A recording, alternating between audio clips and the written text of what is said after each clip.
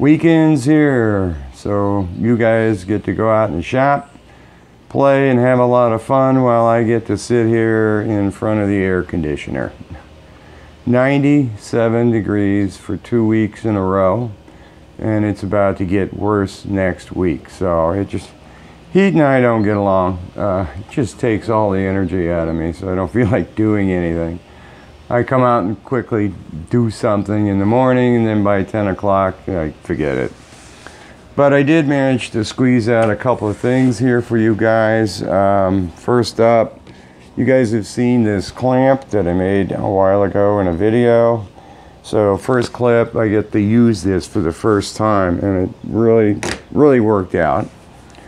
Second up, I've had a number of emails from people asking my opinion on calipers. A lot of new people who need to buy a caliper for the first time.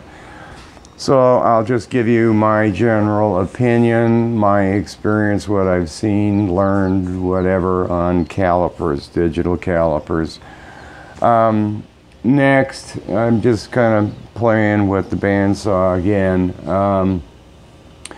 There's a lot of emphasis always put on speeds and feeds, and it seems like every time I turn around, it doesn't matter. I mean, there's tables and charts from professionals, so I'm sure it does matter, but I'm watching CNC videos on YouTube, and they're running an end mill at over 10,000 RPM, and I don't know how the end mill survives it. No fluid, but just flies.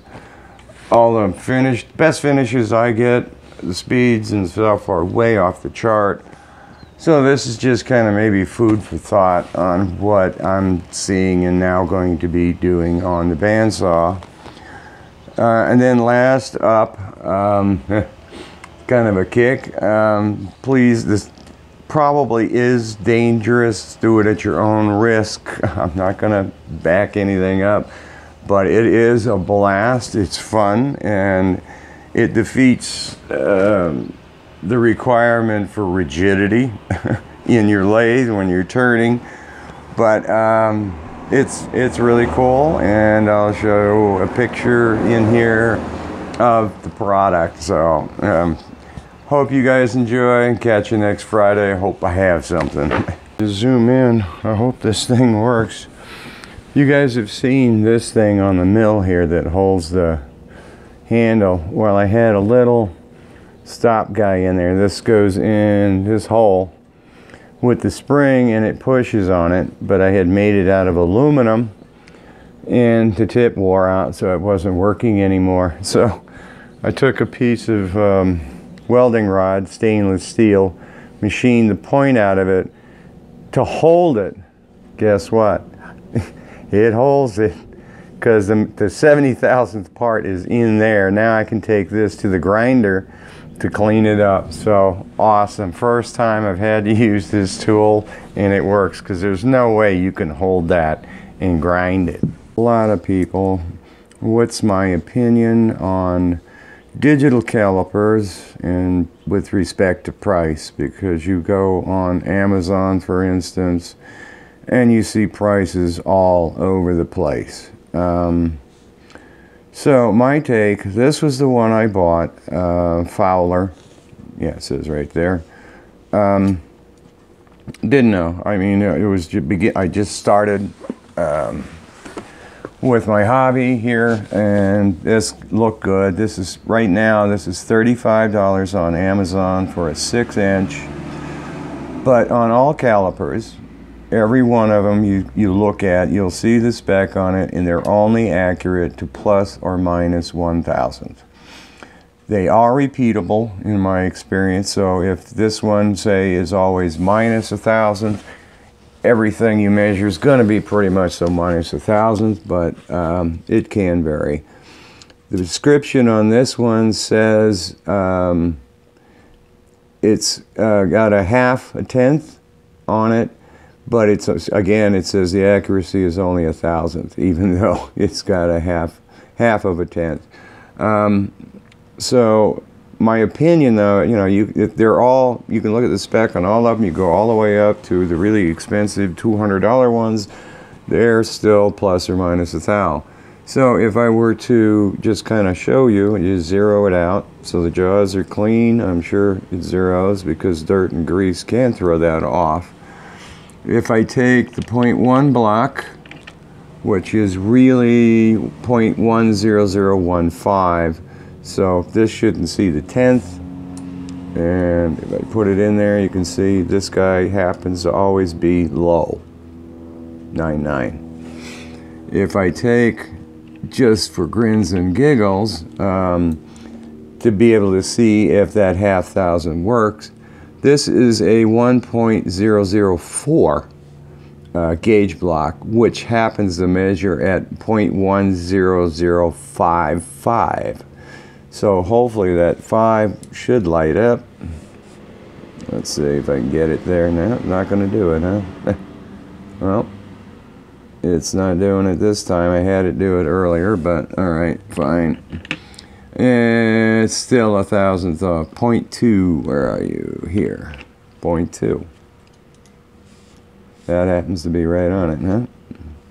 Nope, it's a half down. So it's still within tolerance. 0.2, 0.3, 0.3 is 0.3002. You shouldn't see it. Again, it's just down by 1,000. So I can go through all the gauge blocks. It's not going to do much of anything. Here's 0.4, 0.3995. So it's pretty darn accurate, and this is my workhorse. I use this guy in the shop all the time. Yeah, I hope the numbers came out in the video. Well, I'll see when I watch the video. I'm going to have to re-record this. This has been my workhorse, and I know if I'm doing extremely accurate work or something where I need to know exactly the size, I don't use this. I'll use a mic. But otherwise, this is good enough for 99% of the work that I do. Looks like the lighting's pretty good here. It's still a heat wave, and so the shop's closed up to run the air conditioning. Making the second constant force piston top of the column for my first mill. And this is what killed the original blade, cutting this big a chunk. The original blade that came with the Win. But just kind of a curious note, I did all the calculations. You know, you put a black mark on the blade, you run it for 60 seconds, counting how many times it passes by. You know, it's a 56.5-inch blade, so you know your surface feet or whatever per minute.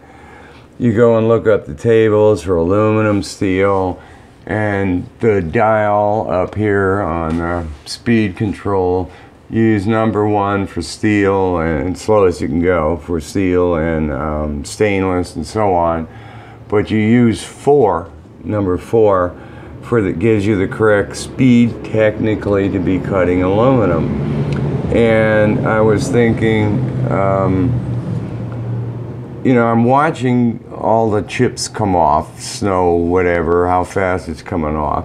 Nobody tells you exactly how hard to push down on this, so I'm trying to push just enough where I see significant amounts of chips coming off, and I'm running at 4. But then I started thinking, you know, what happens if you slow it down?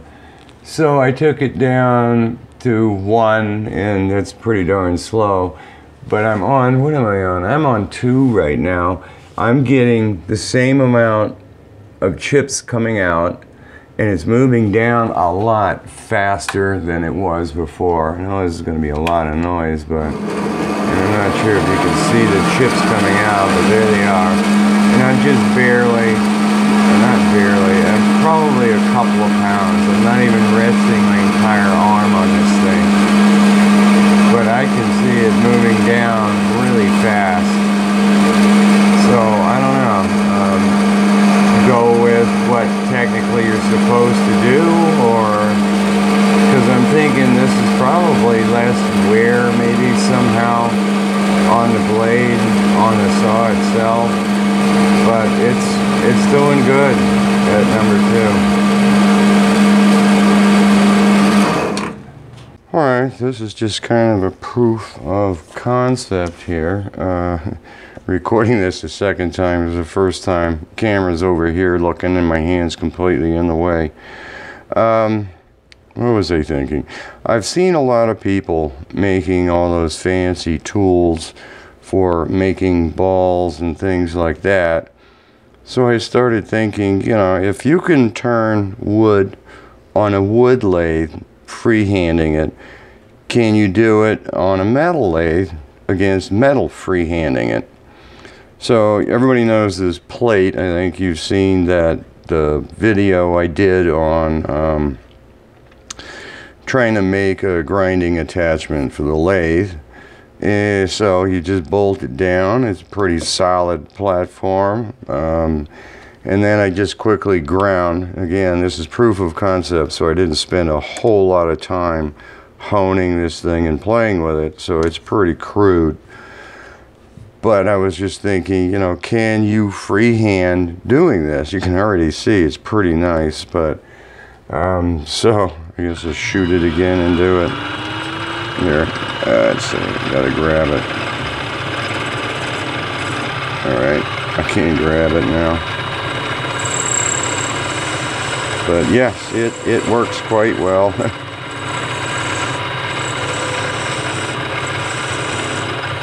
So I got this tool post that's in the way here.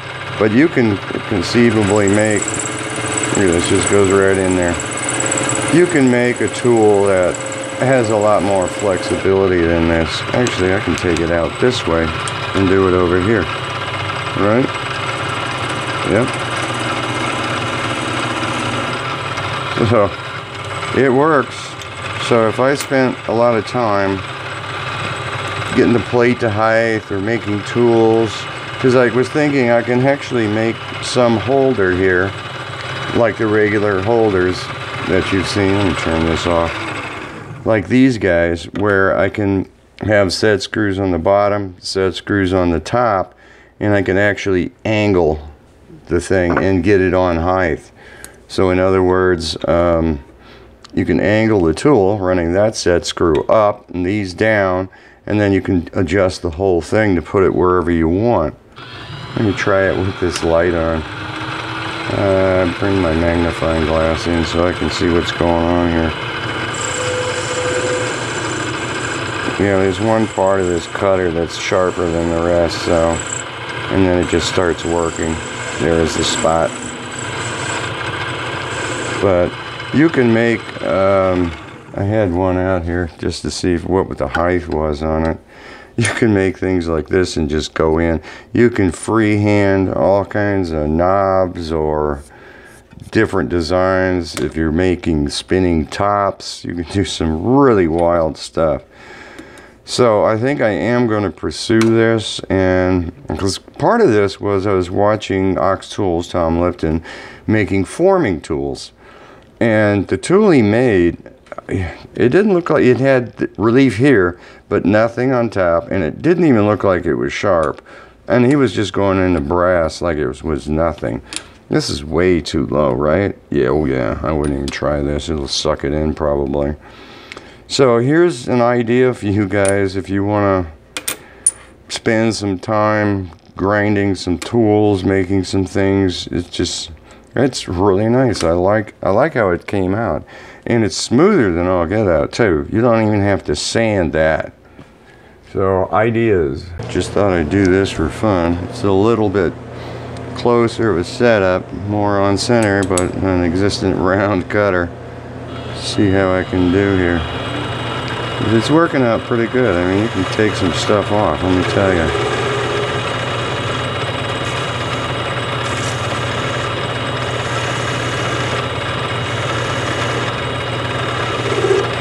This face isn't very flat, so it's kind of hard freehanding it. I'm going to keep all the junk off the bench, but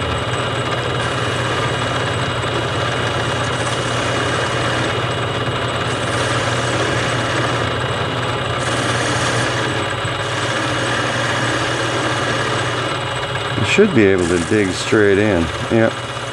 To make a ball, huh? Wow, nice. Yep. Wow. That's starting to hurt the fingers.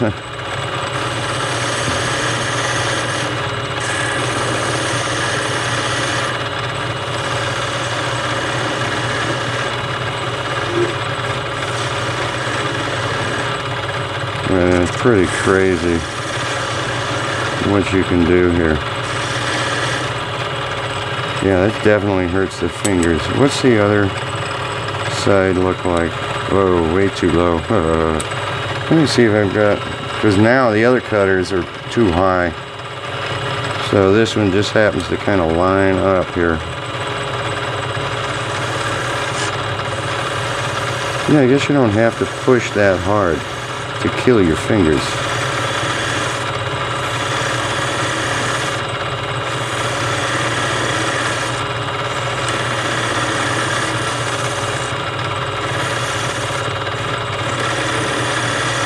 I can't tell you though how much fun this is to just do.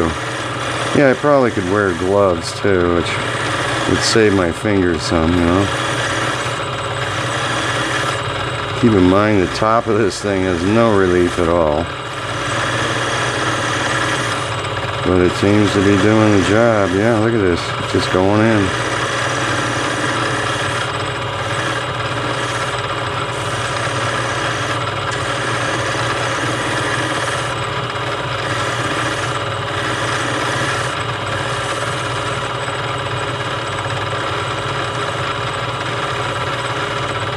This is indeed fun, guys.